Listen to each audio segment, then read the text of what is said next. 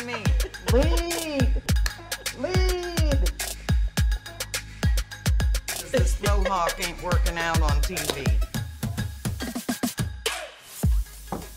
Hey, Good welcome morning. to the Chill Spot. And I have Lori back with me. Yay, I'm You've back. been gone. It's been a long time. I'm glad to have you back. I've been out since CNA Fest. You have? It's my first show back. Yeah, you've been very busy. Haven't been sick. I've been in Michigan working with Drake, your former co-host. Yep, I miss Drake. I know you do. He told me all about how you called him, by the way. What's this about Lori going on the show? I'm like, well, I make me feel good. Well, I really wasn't complaining. I just said, okay. Have you seen this new promo? Is this forever? What's this? Lori and Corinne. It's supposed to be Drake and Corinne. Is this going to be forever? I did because I think that aired before actually you and I talked. Yeah, probably. So I'm like, you didn't want to work with We more? always. Anyway, I'm glad to be back. I've missed being in the studio. I'm holding this up like I'm cheering, but glad to be back in the studio. Glad to be back at the office and see some of the team. The team. We've been pretty busy up there in Michigan, but it's a lot of fun, but hard work. So anyway, I noticed at CNA Fest when you were talking about everything, the programs you were doing up there, a lot of CNAs were on their edge, really looking at it. we've heard a lot from people. Now, I warned them at conference that what we're doing in Michigan, the enclave principle, is something that's going to take a lot of facilities by shock because it's so expensive. But if it's the solution to the CNA crisis, it is the solution. So we're excited. I want to give a shout out to Villa Healthcare, by the way, up in Skokie, Illinois, for being one of the first, actually the first, to commit to it in all of their properties. So we will be... we will be doing the enclave principle where we create a distinct CNA department, and it is ran by a CNA and the certified preceptors, and it is incredible. So far, so great, and we look forward to a lot more. Good.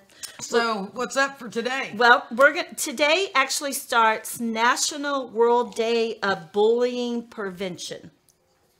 I've been called a bully a time or two. I have too. Have you? Yeah.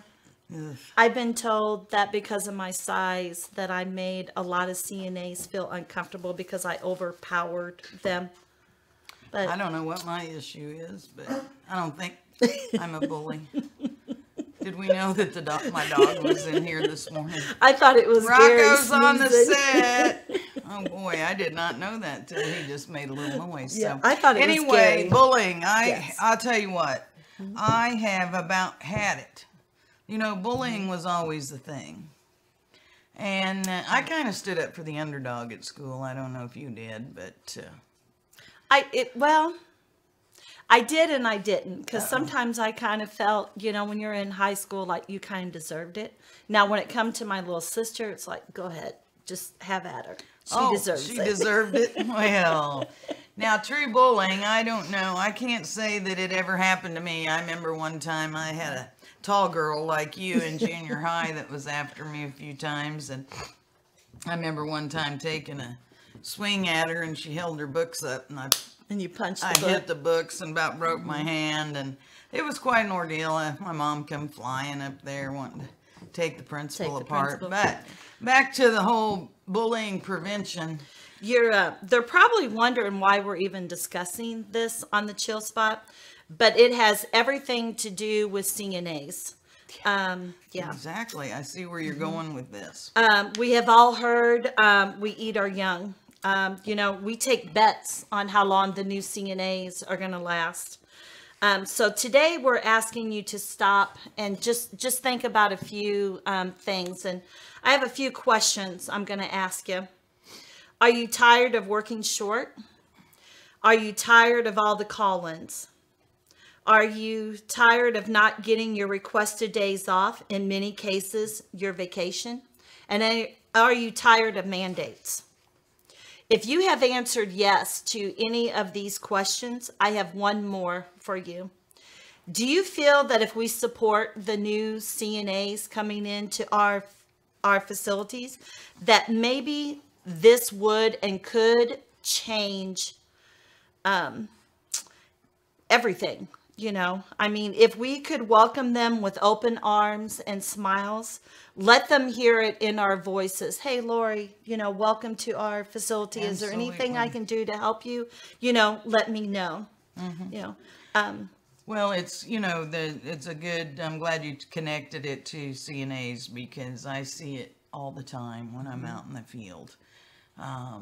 We maybe don't recognize it as bullying as we think of on the school playground or on the internet or whatever. You know, at least back in the day, we might get bullied on the playground, but when you got home, you were safe. Right. And in this day of social media, I think you're anything but safe. As a matter of fact, I saw a little gal on Shark Tank, 16 years old the other day, and she had created a app that she coded herself, and it's called Rethink. So you can buy it, and if you're getting ready to send a mean text like "you're so stupid," before you hit send, a square pops up and it says "Rethink." Are you sure you want to post this? And they say it has a 90% change rate, because if you just have somebody take a little pause, that they'll be more inclined to redo it than to post it as is. So, you know, there's so many things we could do with this bullying. I love the questions you asked, because number one, we treat people poorly. I hate the term "eat our young." It sounds rather disgusting to me, but the whole art of doing poor training and throwing people out there, you know, to see what they can do, see what they're made of, that's ridiculous. Exactly. If we love our residents, we're going to need to train everybody to love our residents as well, or else we are not going to be successful.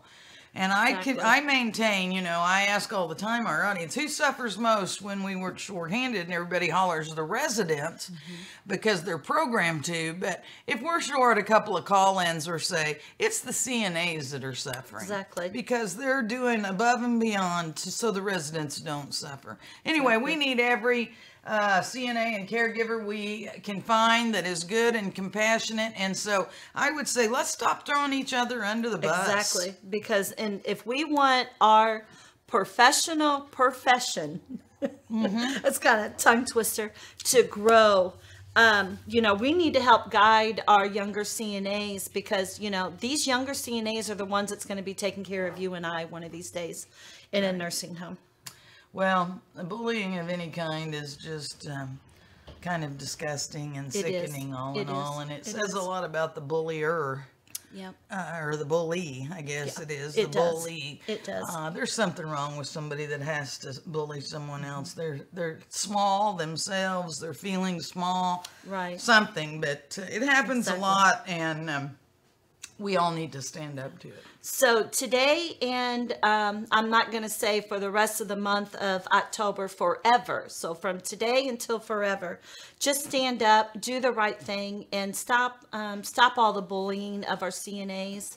And yeah, stop the bullying! Stop the bullying! Oh. I'm going to have to blow you out. You have to blow me out. Yep. I love this little thing, but I got to get some more props, because I'm going to knock you in the head with this sooner or later. So just do the right thing. If you have come across any bullying in your facility and you need some advice, you know, reach out to the board of directors, reach out to Lori, reach out to any of the other staff members, and we'll help you get through this. And remember, absolutely. Yeah. You can find me, private message me on Facebook. I will say, if I don't respond right away, you just know I'm a traveling fool and working like crazy on your behalf. But if you'll be patient with me, I'd love hearing from you. Yep. So since your first day back on the show, I'll let you. Do I get to close it out? You get to close it. Well, I'm glad to be back. I hope you all are excited that I'm back, and I'll wake up a little bit more. This is the early morning chill spot, and I drove about 16 hours last weekend, so I Yep. am going to get fired up here if I'm not already, and I look forward to the rest of our weeks of shows.